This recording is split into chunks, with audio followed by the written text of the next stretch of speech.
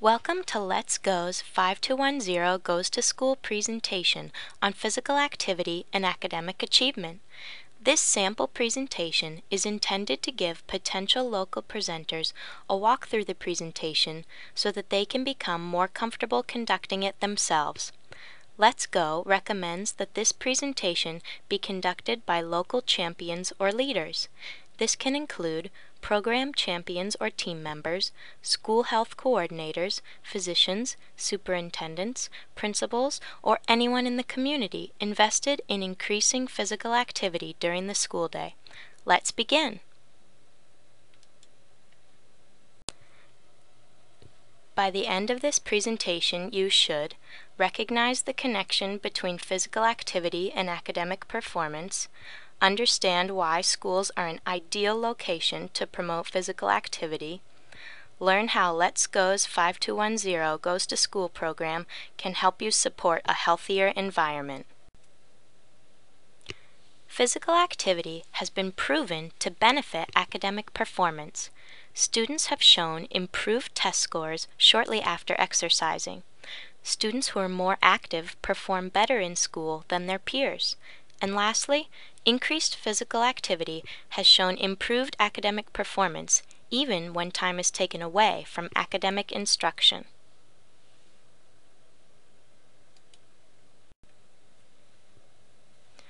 Although research has shown that physical activity can improve academic performance, schools across the U.S. have been limiting time for physical activity during the school day. This can be due to challenges like budget cuts and increased pressure for kids to perform well academically. Some people feel that time spent being physically active takes away from time that could be spent learning. However, in this presentation, we'll show you that increasing time for physical activity actually improves academic performance.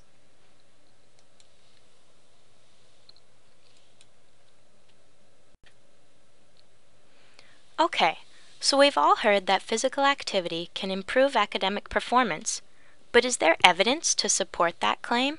And does this work in Maine? The answer is yes. Let's take a look at some local research.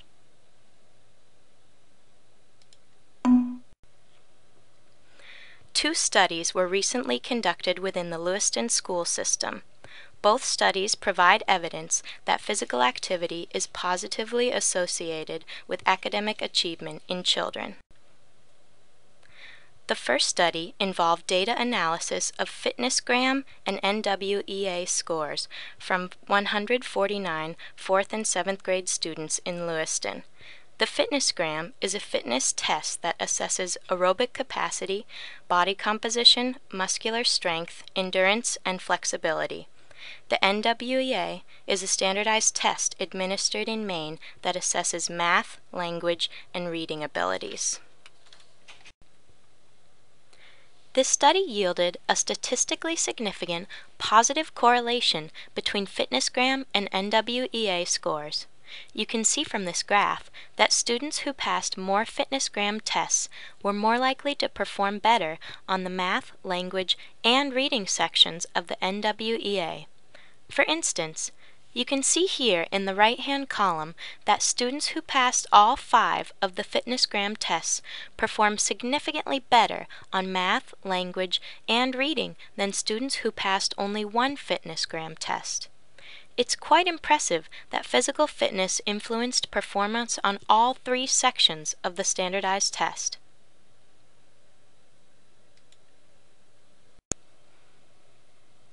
The second study conducted was a pedometer pilot program in which 92 4th grade students wore pedometers for 1 week and recorded their step counts daily. The students recorded the steps they took in school, after school, and on the weekend. Results were reported from 3 different elementary schools. Preliminary results of this study yielded several trends. First, you can see here that students were more active during the week than on the weekend. Second, boys were significantly more active than girls in every category. Lastly, this graph shows that most students were not even achieving 50% of their recommended daily steps. Research suggests that young boys should take 15,000 steps per day to receive health benefits, while young girls should take 13,000 steps per day.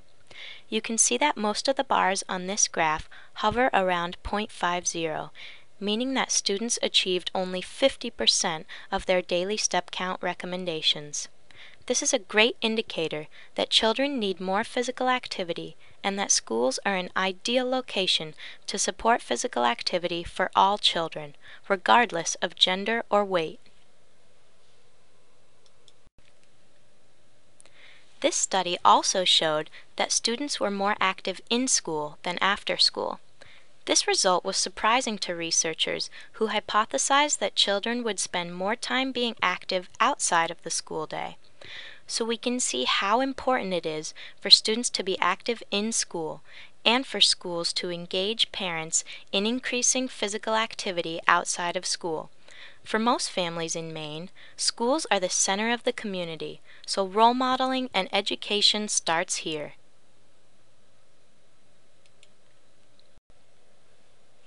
Now we move to the results related to academic achievement. In order to interpret these graphs, please note that the y-axis shows how close students were to achieving their daily step recommendations. For example, point 2 means they achieved 20% of recommended steps, and 1.0 means they achieved 100% of recommended steps. The x-axis expresses grade averages on a 0 to 150 point scale. This first graph indicates a statistically significant positive correlation between weekday physical activity and grade average. In other words, students who took more steps during the week were more likely to have higher grade averages than their peers.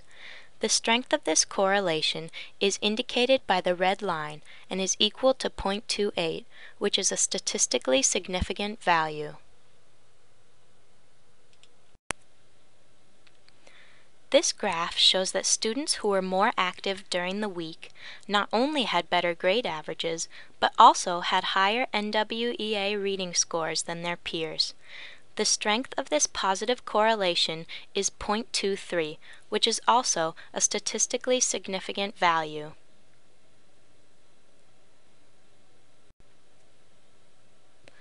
The last major result yielded by this study indicated a significant positive correlation between weekend physical activity and grade average. You can see here that students who were more active on the weekend were more likely to have higher grade averages than their peers. The strength of this positive correlation is also 0.23, which is a statistically significant value. This finding was particularly interesting to researchers because the data indicated that physical activity both in school and outside of school have the potential to benefit academic achievement. This is again a great indicator of how schools and parents can work together to improve the health and academic achievement of students.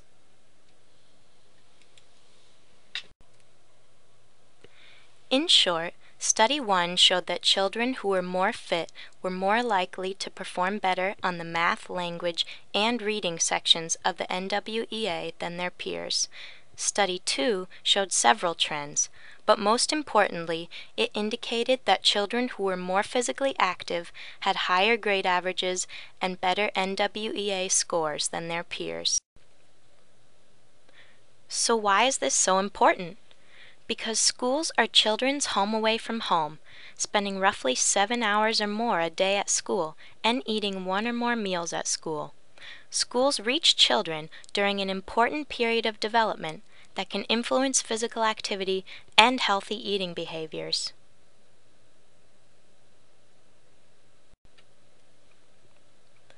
Schools are an ideal location to increase children's physical activity levels through gym class, movement-based learning, activity breaks, and before and after school programs.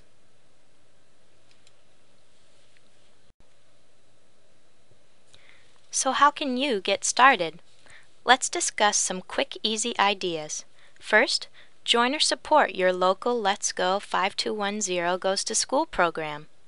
When you join Let's Go, You're provided with effective tools, resources, and support to help you more easily support increased physical activity and healthy eating. This includes a toolkit, email updates and support, and technical assistance from Let's Go staff. We're here to help. Think simple and focus on a few key strategies within the 5210 model.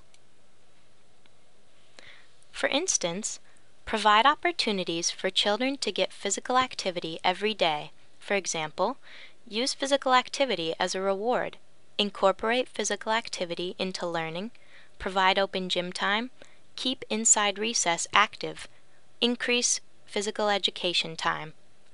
Provide non-food rewards. For example, use physical activity as a reward. Have non-food birthday celebrations such as a dance party or birthday recess. Limit recreational screen time to 2 hours or less per day.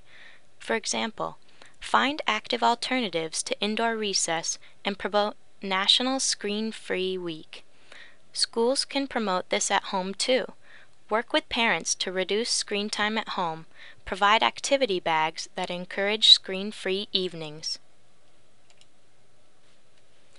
Engage community partners to help support and promote healthy eating and active living at your site.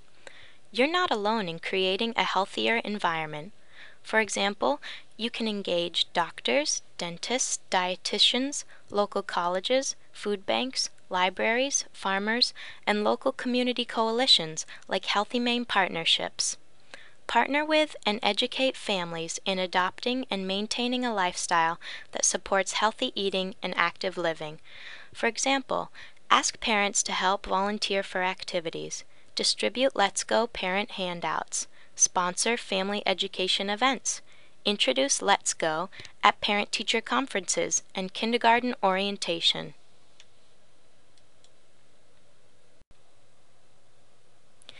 Here's the great news. You're probably already doing several things that support physical activity at your school. Let's talk about some of the ways you're supporting increased physical activity in your school. Physical activity breaks during lessons, incorporating movement into your curriculum, using physical activity as a reward. You can use these initiatives as an easy starting block and build up from there. With 5210 Goes to School, we can help you maintain those efforts, spread them further across the school or district, and figure out how it supports other strategies to improve physical activity.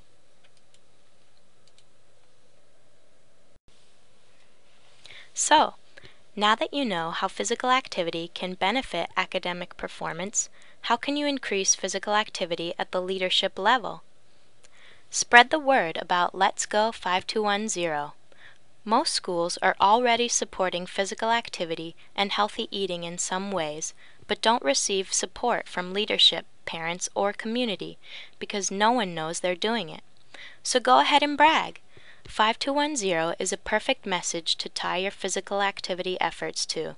It's simple, it's easy to remember, and it's everywhere, so people are more likely to recognize it and support it. Tell your staff, parents, and community that you are a Let's Go 5210 school, what that means and why it's important, that it's part of your efforts to support better learners and a healthier future for our children. Integrate physical activity into your schools. You can make access to physical activity easy by integrating it into the school day. Incorporate physical activity before or after school, or into 5 or 10-minute classroom breaks. Activity before instruction time has shown to improve attentiveness and behavior. You can incorporate physical activity into learning, for example, jumping jacks to the alphabet or spelling, steps into math, and more. Active learning has shown to boost retention. Support staff in incorporating physical activity by creating policies and procedures that allow them to do it. For example, policies can say, the school district highly supports and encourages staff to incorporate physical activity into the school day, including curriculum, activity breaks, physical activity as a reward, etc. And your district or individual school can determine exactly what that looks like in each school. Seek and provide support. Let's Go and its programs like 5210 Goes to School are community programs, meaning you are not in this alone. Ask for community support. If you need equipment, ask local businesses or financial support or donations of goods and services. Ask parents or community members to volunteer. Ask local physicians and health professionals to present. There are a number of people in your community who can help. School boards, superintendents, and principals. Remind staff on a regular basis that you support them in incorporating physical activity into the school day. Recognize those who are, thank them, and let them know they're doing a good job, and help incorporate 5210 into policies and procedures. And remember, Let's Go is here to help. If you are interested in improving policies, here are some extra resources that provide information on increasing physical activity through policy. These can be made available after the presentation.